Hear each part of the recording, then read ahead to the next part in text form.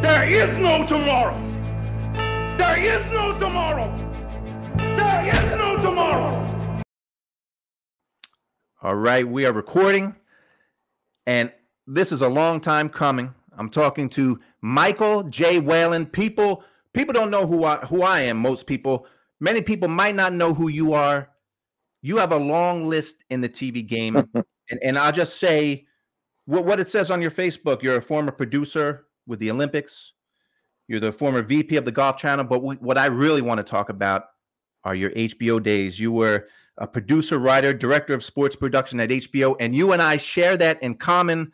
I was at HBO from 1999 to 2014, and I had to tell you, and I'm going to let you give your years at HBO, but I always knew who you were even before I started working at HBO, because if you remember, the end of the telecast, someone would always say a few words like, our telecast was brought to you by Ross Greenberg, and he would say a few names, and your name was always in those credits. Tyson versus Douglas was directed by Mark Payton. The replay producers were Rick Bernstein and Mike Whelan. So I knew who you were before I worked for HBO. Then when I got to HBO, you were like a legendary figure for the pieces and the features that you did. So, man, it's so good to talk to you. Well, tell me, first of all, you said you were at HBO from 1982 to 94? Yeah, George, I'm actually shocked. And this happens when you get as old as I am. Man, I would have sworn that we were together for many of those years. I feel like our relationship is such that we spent a lot more time than what we did. Thank you for reminding me that I've got a little early stage dementia here, but yeah, I came to HBO. I was not rehired by CBS in '92, and was let go and had no idea what the hell I was ever going to do again.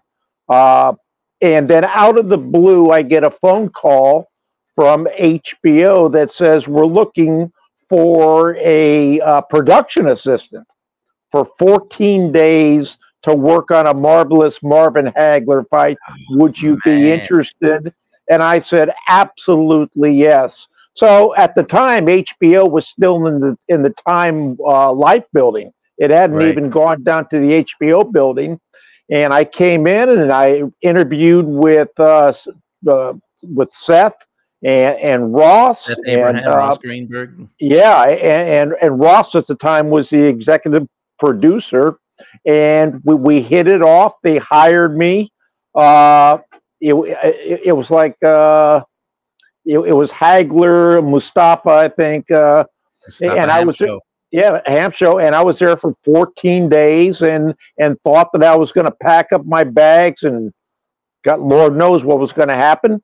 And Ross said, "You want to stick around for a few more shows?" I said yes, and ended up staying there for almost 13 years.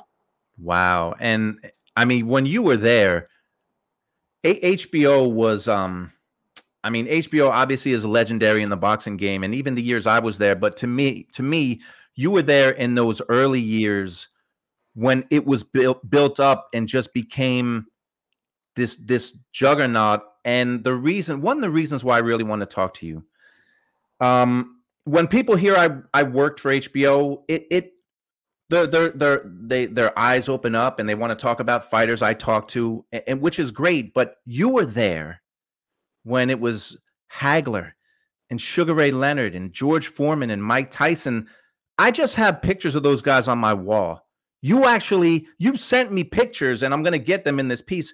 You sent me pictures of you and Tyson and you and Sugar Ray. So, man, I'm so excited. I mean, I don't even know where to start, but how is it that you became friendly with these guys? And tell me some of the friendships and like some of the bigger memories you have of back then working with these fighters. Yeah, I think it was just a different time. I think, back in the early 80s when I started with Ross Greenberg, Rick Bernstein, HBO was king of the hill. You know, when it came to boxing, as you mentioned earlier so eloquently, I think you could not mention boxing without a HBO in there. It was just synonymous. They went together like peanut butter and jelly. I think what Seth Abraham, and I think what Ross, and I think Tim Brain, who was one of the early executives there, was so instrumental in taking a sport and making it into a must-see TV event.